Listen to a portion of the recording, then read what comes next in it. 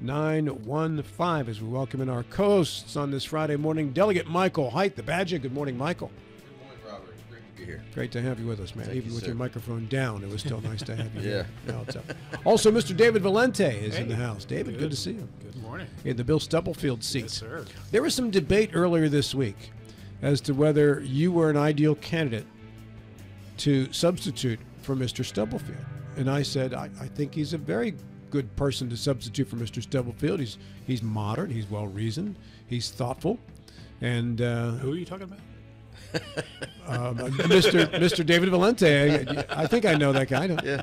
You don't think you fit that description? Yeah, sure, yeah. Or not. Maybe I was wrong. Maybe everybody else is right and I am wrong. Anyway, welcome to the show. Thank you. 8:35 segment, we'll have our Friday Five. Brad Noel will make his debut on the Friday Five this week in the Larry Schultz chair. Mr. Joseph Joey Torts Ferretti will join us via phone, and Mike Carl is back as well.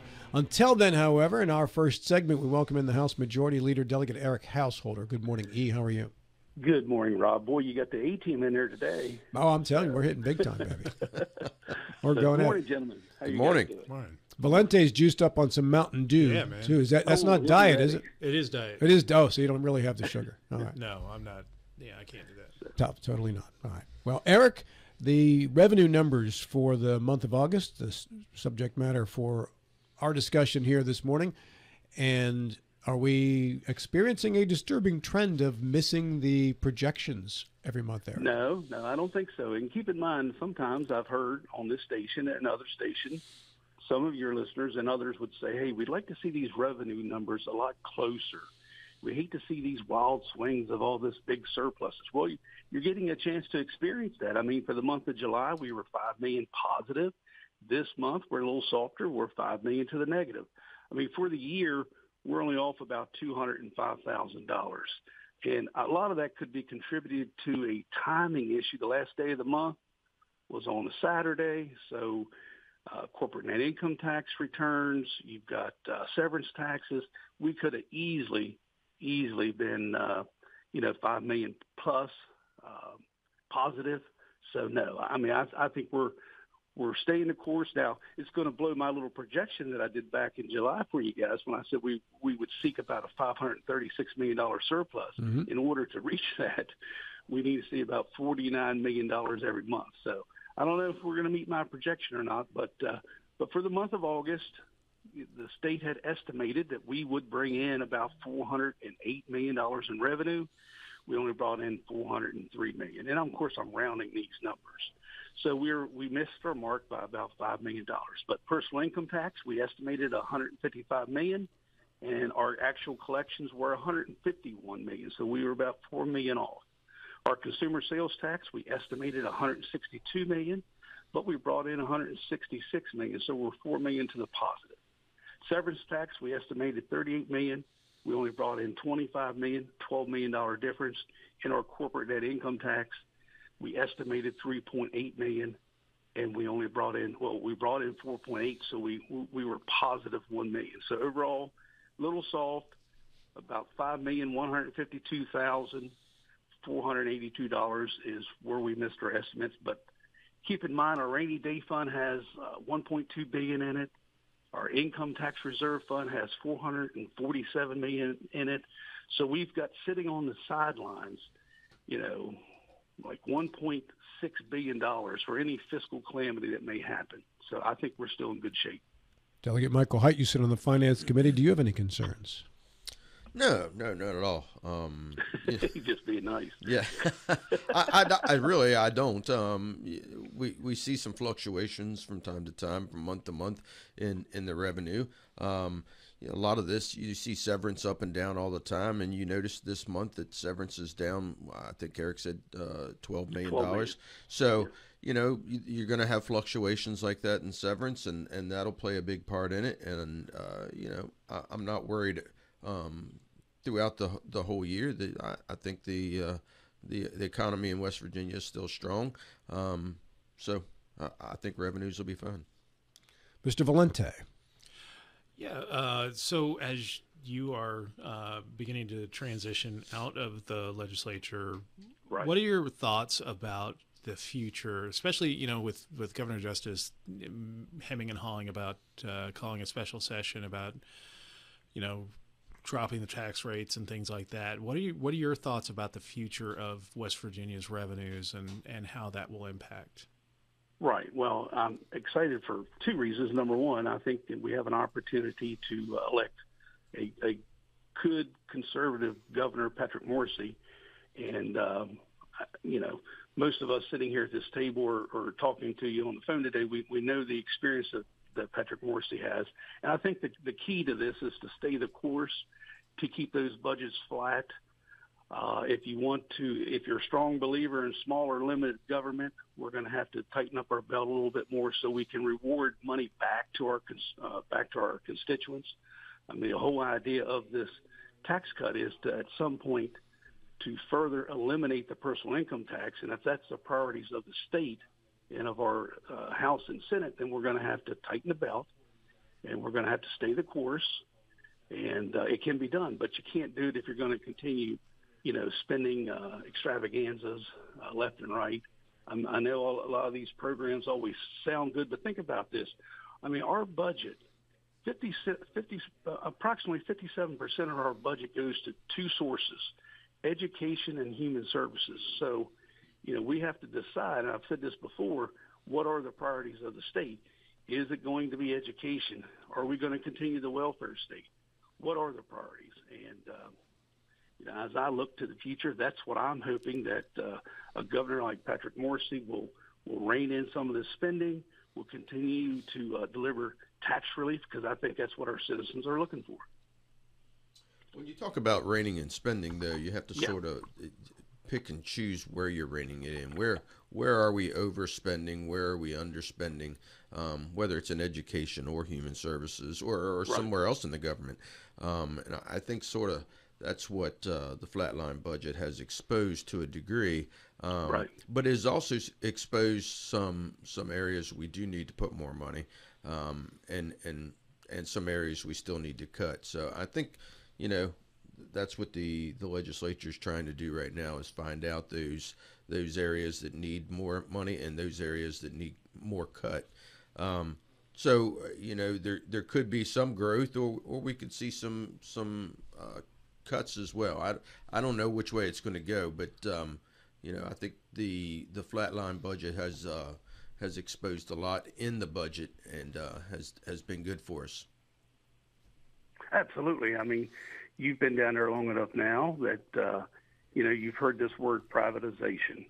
We've tried for several years to sell some of our state hospitals.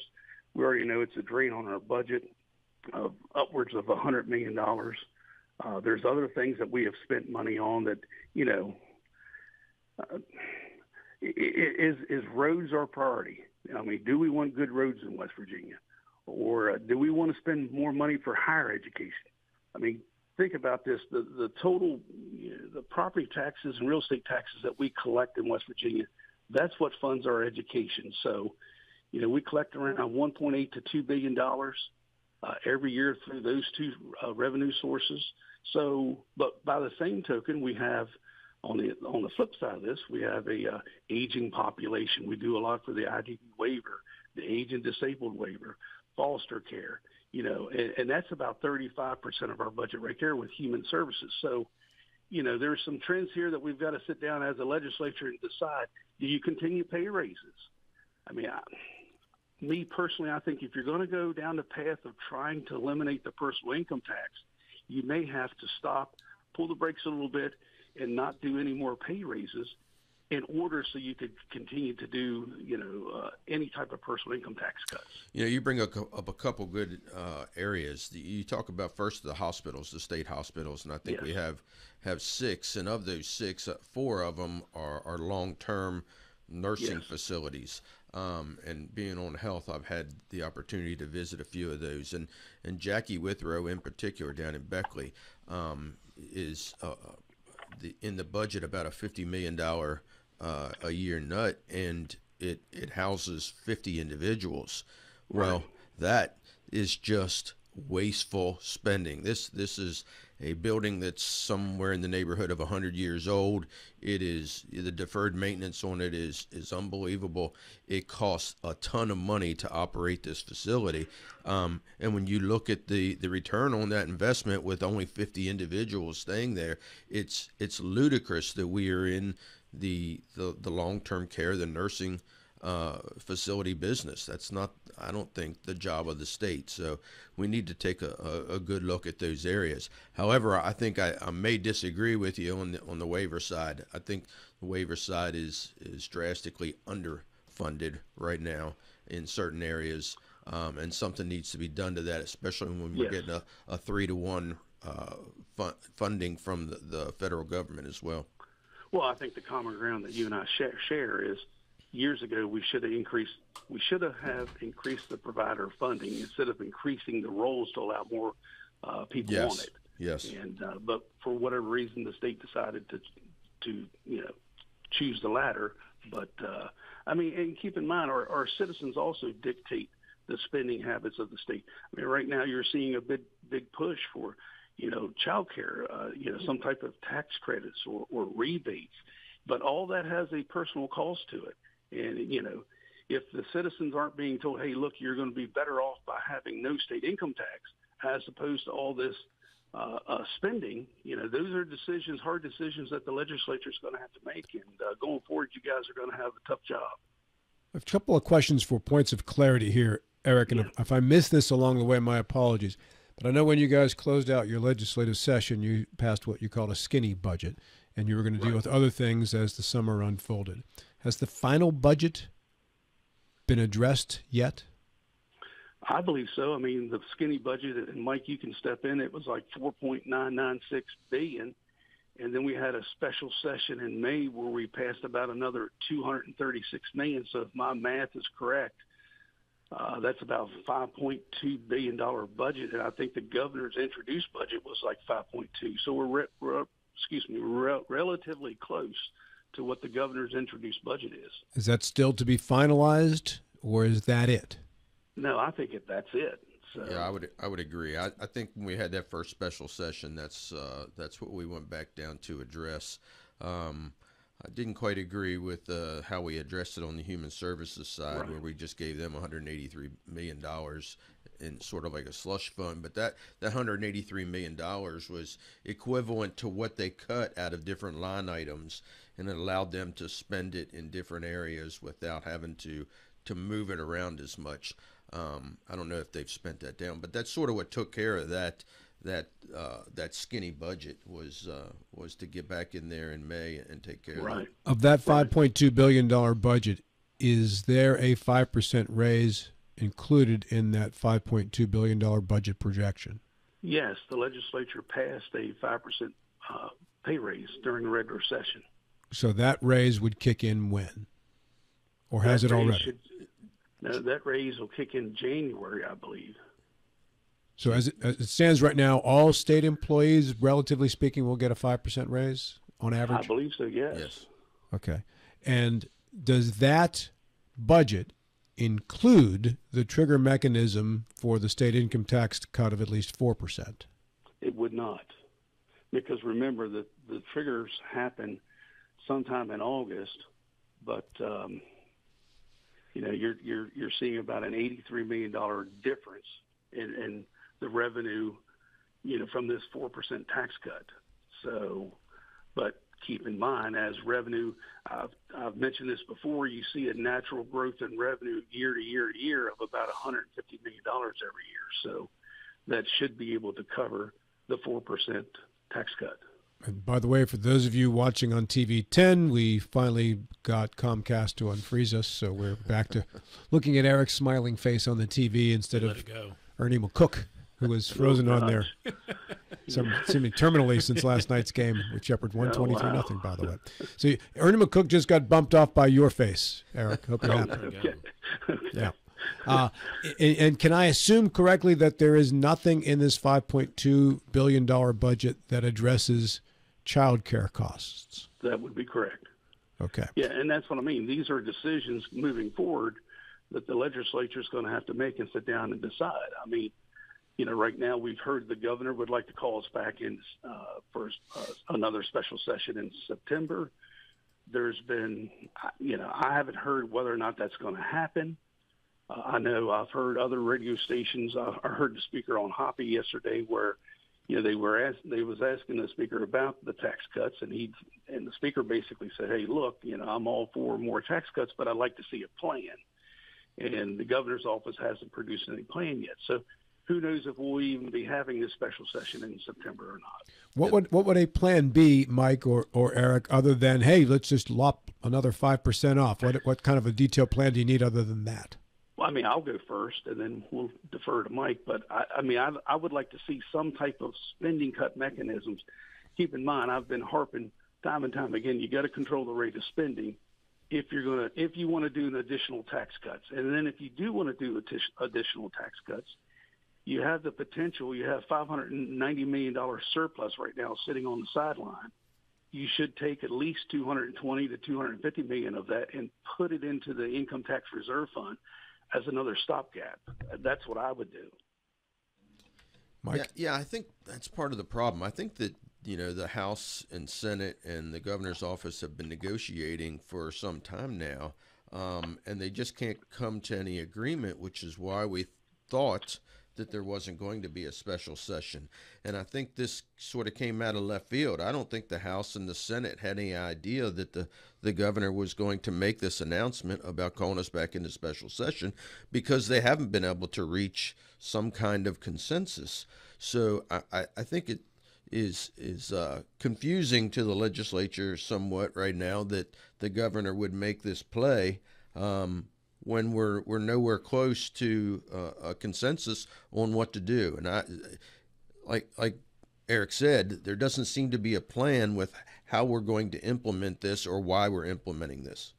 Yeah, the governor just announced, hey, let's do an additional 5%. Yeah. But keep in mind, I've advocated, if we're going to do this, and I think the governor has actually advocated on this station, if you're going to do this, you need to pull some of this surplus and park it into the income tax reserve fund. The stronger and the bigger this backnet is, this backstop, it's going to protect you sometime down the future in case something were to go awry. But does the legislature even have appetite to do that? I have no idea. But remember, back when we passed this bill, I had advocated about putting $700 million into this income tax reserve fund, and I allowed the governor to talk me down to about $400 million. But I really wish we would have had a nice backstop there of about $700 million. And then that would allow you to accelerate, if you do want to accelerate over and above the trigger. And keep in mind with the trigger, some years you may only see 1%. Some years you may see 5, 6, or 7%.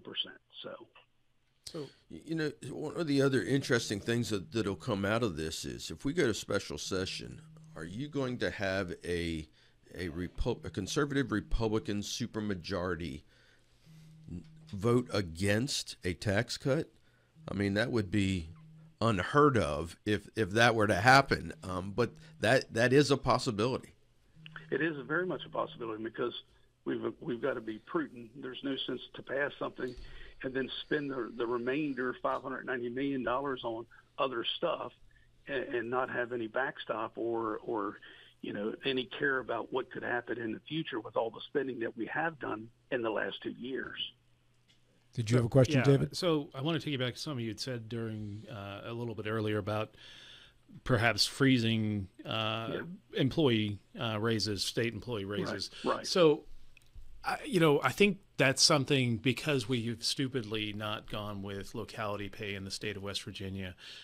It's something that's going to be, cutting off our nose to spite our face, because we are, if we don't do it here, we are subject to the whims of, Washington County or down to Winchester. We've got money all around us for state employees to be taken away.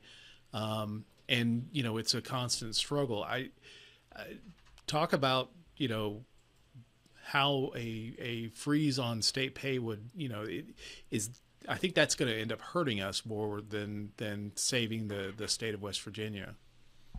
Well, I think you're right, David. But when I mentioned a freeze on state pay, I was putting it in the context of, okay, what are the priorities? you could do a pay raise, no more than about 5%, but by the same token, you can't do the pay raise, also do PEIA, also do the Student Success Act. Every one of these other programs and every one of these other great ideas that lawmakers have all have an additional price tag. But that's why the legislature should sit down and say, okay, what are the priorities? And if it is just education, you could do the pay raises, but only the pay raises, and be very mindful of other spending items that's going to cost the state money. I mean, just think about it. When you're the finance chair, you've got a lot of decisions to make because people are coming to you, lawmakers are coming to you, and they're saying, hey, we really need this bill. We need this Katherine Johnson charter school bill. Well, when you look at the fiscal note and you see that it has a $100 million cost, unfortunately, you've got to tell the lawmaker, no, we can't run that. So every one of these great ideas always have some type of cost associated with it. And if the legislature would button down and say, okay, let's focus on pay raises, because obviously we need it up here in our area with Washington County to our north and Loudoun County to our east. But those are decisions that the legislature is going to have to make. I mean, I've tried to keep us focused when I was finance chair, but it's very tough. I think, when Eric says looking at employee raises, I think he's probably talking across the board and not necessarily a locality pay bill. Yeah. There will be a locality pay bill eventually. It's coming this session. There'll be one on the Senate side and the House side this coming session. So we'll see if we're poised to get it across the finish line this year or not. I would hope so. It was 8 votes shy in the House, but the Senate had, through Jason Barrett, had put something through last time, at least a resolution to look into it, and then that got shot down. Do I have that correct? Yes, that is correct. Eric, I have about a minute left here. Yeah.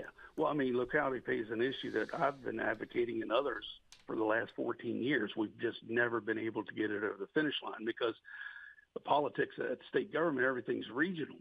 And, I mean, remember, I brought down a $10 million pay raise just for state troopers, $380,000 pay raise just for state troopers in the Eastern Panhandle. And it ballooned up to a pay raise for across the state costing $30 million. So those are the problems that you have when you bring bills like that to the floor when it's just dealing with locality pay. So hopefully it won't balloon and get out of control like the last one. Real quick, Eric, you mentioned the $400 million set aside. What is the status of that money at this time? Yeah, right now it's grown to $447 million, so it's incurring interest, and but it's in the income tax reserve fund. So, like I said, we have $1.6 billion sitting on the sidelines if there are any fiscal calamity. Eric, thank you very much for your time. Are you HVACing it this morning? No, I'm staring at a screen, estimating, so burning out my retinas. Well, this is the first time I think I've talked to you when you haven't been ripping somebody's HVAC out or putting somebody's in. Exactly. Pays to be a blue-collar man. Hey, thanks, Eric. Appreciate your time this morning. See y'all.